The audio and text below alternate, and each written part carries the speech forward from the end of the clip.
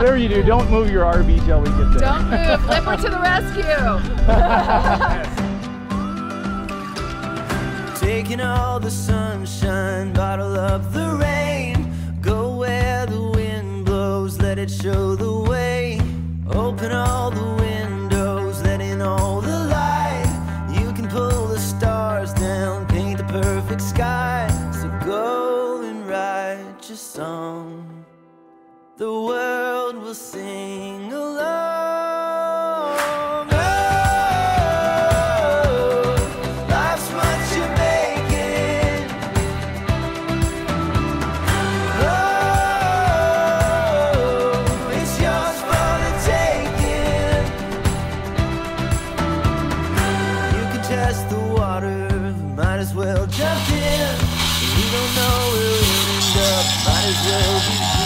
Testing brakes in the mountains. There's not really a better place to test them, huh? That's for sure. I think you just turned my RV into a mobile home. Might have to sell that idea to Grand Designs for more storage. We just bought an extra, what, cubic foot of storage. Well, good morning from Deer Creek State Park in Utah. We're kind of outside of Provo. Gosh, beautiful state park. Time to get some more work done on the RV. We are getting an axle upgrade. They re-welded brand new hangers on the back axle, and probably the coolest thing, disc brake upgrade with this. It's super cool, and they came out right to our campsite, and I've got Pauline and Casey here from Lippert. Thanks, Lippert, for coming out and taking care of this. Oh, that's going to be such a nice ride with those disc brakes. So is it a whole different brake controller as well? Or? No, I mean, everything works the same in your vehicle. It's okay. Just instead of activating the magnets on the brakes back here, it sends fluid instead. Okay. Instead of electricity, it becomes fluid. So I should notice a big difference when trying to stop this thing, yes. right? Oh, yes. Because, yeah. It's going to stop. It's like you won't even know the trailer's behind you when you stop. Okay, yeah, that would be great, because sometimes you catch that yellow light at just the wrong time, and it's like, oh man, this thing is... It's going to push you right through the intersection. Yeah.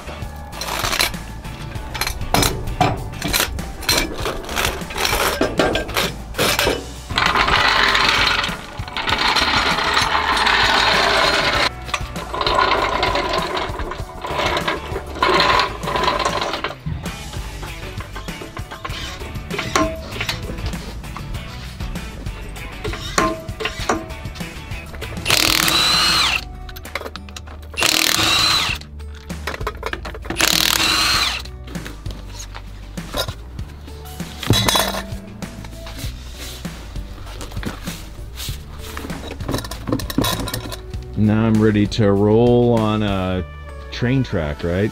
That's what it looks like. You're all done, right?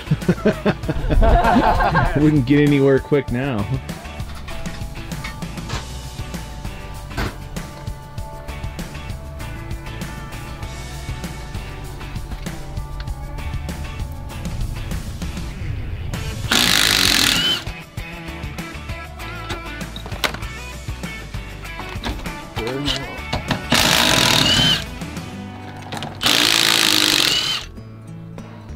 Can you tell if it looks a little worn, or they're in pretty good, not in too bad a shape? You would normally see this would start becoming egg-shaped when they start wearing out. This one's a little bit, see it?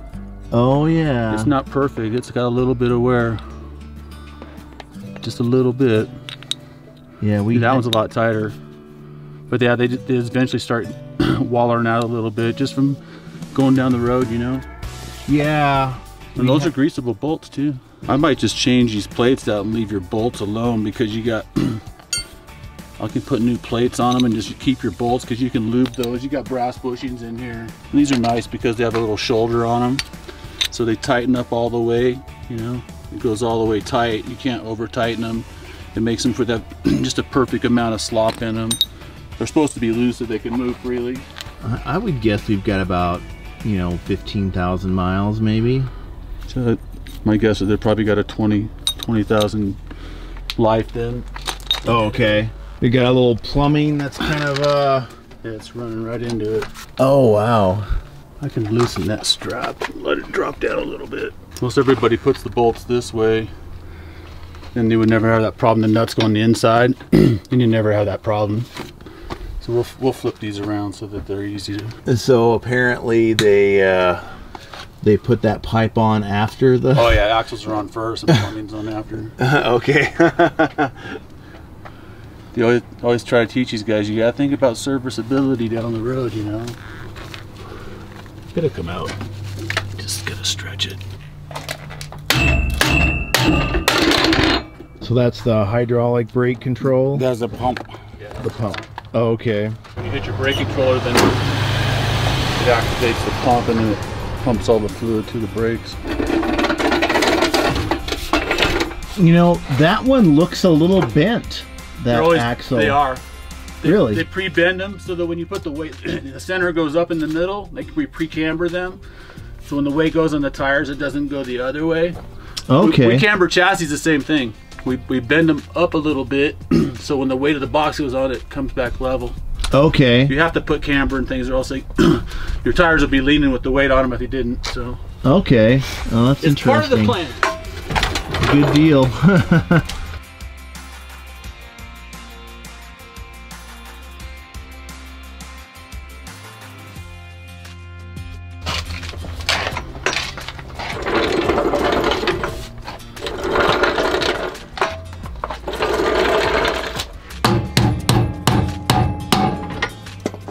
We spend a lot of time on our knees. Yeah, the knee pads are a knee saver, huh?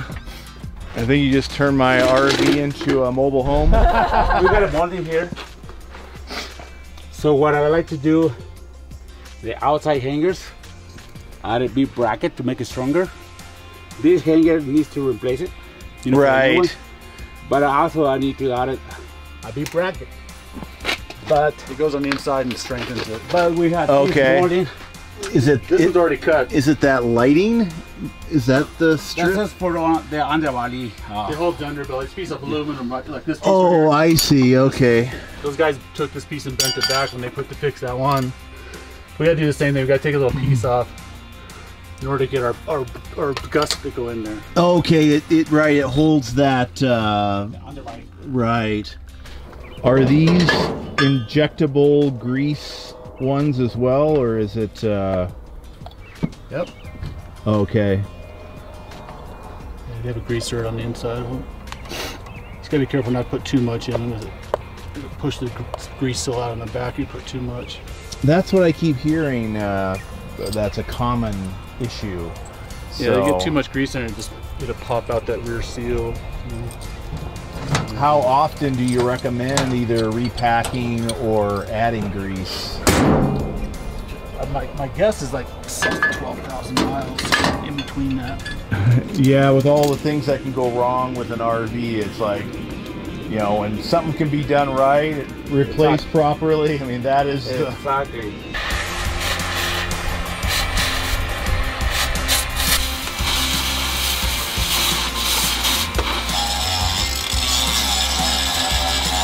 Brand new hanger right there. Run out of room for extra stuff, huh? And the thing is, once you got fluid in, you're probably never going to have to add fluid. Okay. I mean, on vehicles, you see your brake fluid getting low, but that usually just means that your brake pads are worn out. Okay. I tell my daughters and stuff, don't ever put brake fluid in because it means your brakes are wore out. So once you push the calipers back in, it will overflow. Gotcha. So we probably will never good really tip. have to add fluid unless something broke, you know? Disc brakes last a long time then? Oh, yeah. Especially when you got 6 of them. Okay. I love that system. Yeah, it's really good. I got that system on my trailer. Ain't no room in there. No, you got food there. Yeah, that's one thing with this model. I've got very little underneath storage.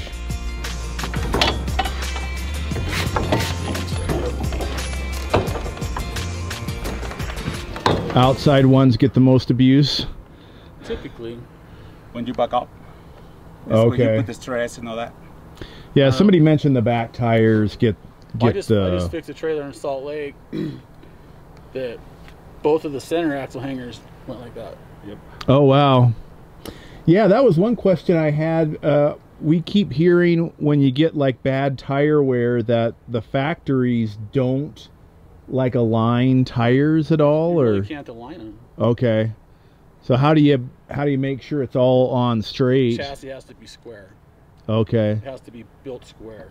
If everything's square, then everything should be fine. Unless, I mean, if you take too tight of a corner or something and you run over a curb and you put all that weight on one tire, you can actually bend the spindle on the axle. Yep. You put all that weight on one tire. Okay. Right. So going over curbs in or out or whatever is a bad thing to do. So I should stop doing that? Absolutely. I'm just kidding. But I mean, and then pivoting, like you need to be rolling at a decent clip before you start turning, because it puts all that side pressure on the tires. If you hooked up at 90 degrees and pulled out of here, you could, right? But it just puts so much stress on. Right. I've had to do that once at turn around. Dirt, no problem. But when you're on pavement, Yeah, it kills a lot of stress. Yeah, I had to do that once not too long ago where I was supposedly going toward a low bridge, and I had to turn around. It ended up not being a low bridge, but the sign said it was. And I had to, yeah, like the middle tire was jumping, you know. Yep. Especially triple axle, it's even worse. Yeah. You can watch the rubber on the tires, they just lean. You guys don't need to go to the gym today later then, huh? No. I didn't go yesterday either.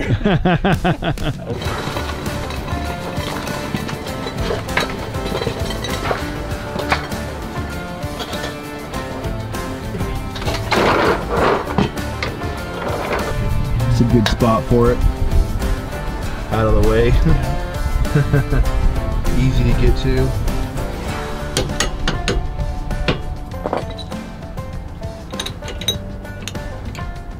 So they fit? Yeah. That's good.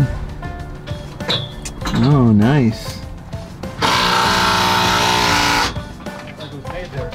Yeah. I don't know. Might have to sell that idea to Grand Designs for more storage. We just bought an extra, what, cubic foot of storage. Yeah. Looking good. Thanks. Coming together okay? Yep. Good deal. Comes into the propane area right here. And right down there. Trailer brake actuator. So I can add fluid if I need to, but I'm told I shouldn't have to. Sounds like you're making a lot of headway. I'm making a lot of noise if nothing else. Are parts starting to get easier to get now at all, or is it getting Manufacturers are dying? Oh yeah, it's still just as bad? They're having to reduce production. They try to keep their numbers per day the same and then drop days per week. I see. Right, keep your production rate. But yeah, there's shortages of material everywhere. Huh. They were shipping units with no air conditioners on for months. Send the air conditioner to the dealer and let them put them on, paying for them to do it just to get them out of their yard. Okay, I heard about that. Yeah, we're building without entry doors all week last week. Oh my gosh. Horrible. Really horrible. Just as demand is going up. Yeah, I mean, once the pandemic hit, RVs went Right. skyrocketed, you know? Yeah. Everybody wants one. Well, I mean, think about it, it's safe. Yeah. You're out here, who you around? You know? Oh yeah. It's a perfect place to be. Yeah, totally. You just luck out with that license plate, KRV. This was 90 bucks. Oh man. I hope you get to expense that. It is. We're paying for it. Right. Well, we can't thank you enough for coming out here and doing this. And say goodbye to old axles. Oh, I see. You're using the ocean brake to bleed it. I'm just giving it 12 volts. I have to. I'm not hooked to your truck. That's funny. Gotta bleed all the air bubbles out. Can you open it? So I need to get used to having like a possible half a second, 1 second delay, huh? Yeah, but you probably won't experience it too much, you know. You'll get used to it. Huh. And they said like if you're normally running your brake controller about, where do you normally run it at? Do you know number wise? Well, you know, I think I might have it on full right now. So if you're running 8 or 9 or 10, you'll back off at least 2 or 3 numbers with the system. I was thinking that I would. They definitely said when we start out, to... run mid-range. Start it in the middle, like go if it's 10, then go 5 and start it at 5, and then adjust it accordingly. Go up, go up as you need. That's good to know. I have it full just a little bit above that lid cap. So when the fluid starts going down and all this, when your brakes start wearing, this little plunger is going to start coming out. Okay. So if it's all the way out, that means your fluid's going to be down a little bit. So it's just something that you don't have to check it very often, but that's a good sign. Yep. About ready for the test, huh? Yep. Make sure everything works good. Good deal.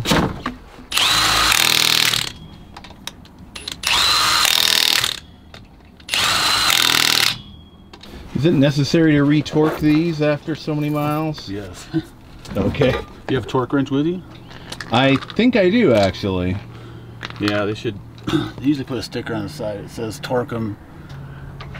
I usually run them like 80 to 100 pounds. Do it when they're brand new. You put them on like 50 miles, then 100 miles, then 500 miles, and they should be good. Oh, okay. You don't usually change too much.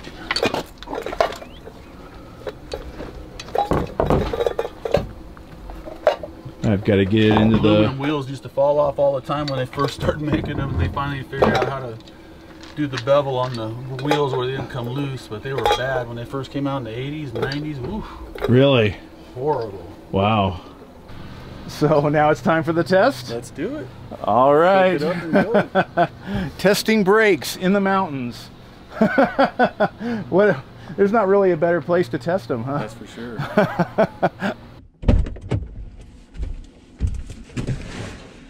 Time to test out the brand new brakes and axles.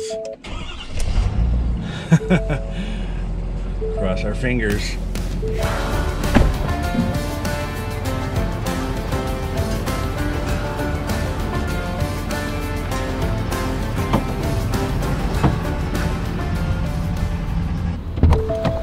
So before we do this test drive, I've got to adjust the brake control. I think I have it on max right now with the older brakes. We're going to put it at 50% to test it out. Okay, actually it wasn't at max. It was at 7.5. So we'll put it at 5 right there.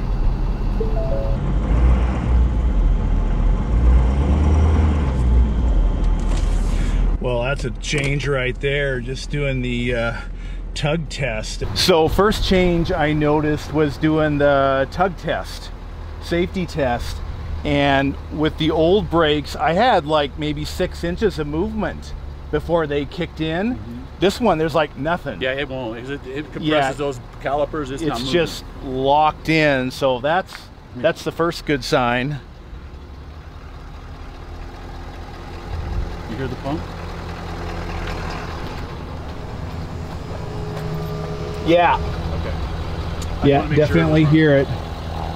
So, safety tug test is good. Always skip the other left. Yeah. Well, I mean, your other left. That would be. Yeah.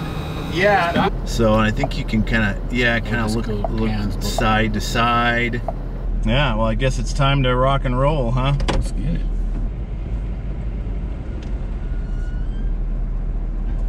That's not too bad. I mean, I probably could increase it a little bit, maybe. Whatever. And the brakes probably need to break in a little bit too, into the rotors a little bit. So, just, you know, turn it up as, I guess it's kind of on the fly. I can just decide. Maybe we'll go up to, I'll go up to 6. Try another test here. Oh, that definitely stopped better. Yeah. Yeah, I guess you want to avoid that, like it where it grabs you and yanks you back. Yeah, you'd like it to be everything at the one time. Truck and trailer equal, stopping in unison. It feels good to me, and I'm not even driving. I see people towing trailers behind their fifth wheels and travel trailers, and I'm like, no, don't do that. Oh yeah, the triple tow. It's the worst thing you can do to your travel trailer because it's not designed to do that. I mean, there's a couple manufacturers I think that actually do build them that, you know, they say, okay, you can put a boat behind it or something. They don't have very much tongue weight, but okay, you see guys hauling four-wheelers and snow machines and all that stuff. Like, yeah, big long trailers full of toys, and it'll tear the box apart on these trailers. They're just not designed for it. Okay, well, I'm glad you shared that, because people all the time on our channel will say, why don't you ride together? Why don't you, you know, tow the Jeep?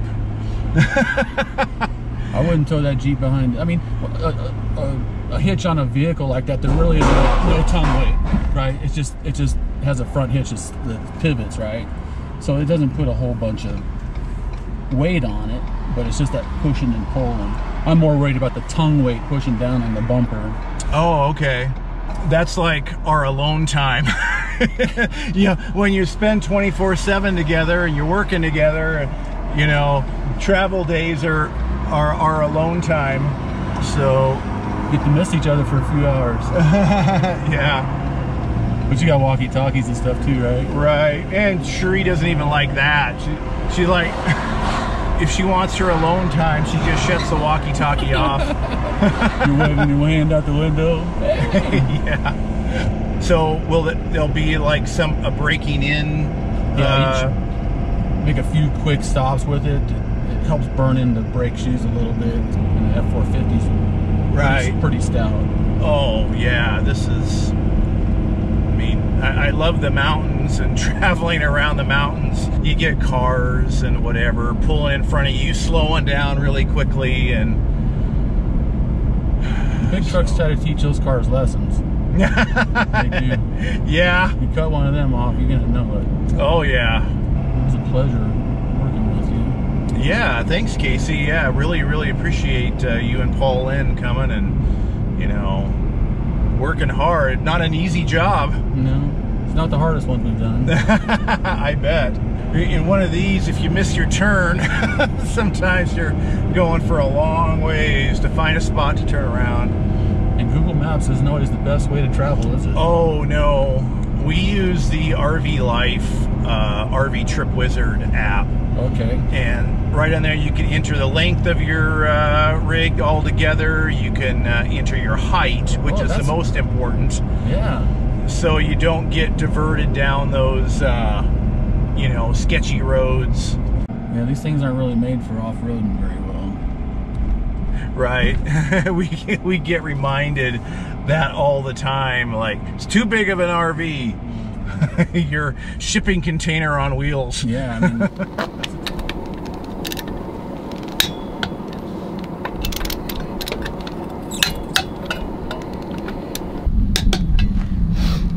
That's a big socket. Yeah. We need them. Big sockets for big RVs. So how was it? Awesome. It's night and day difference. Had to back down the brake control to about half. Wow. And now, I mean, it's just like you don't even know the trailer's there.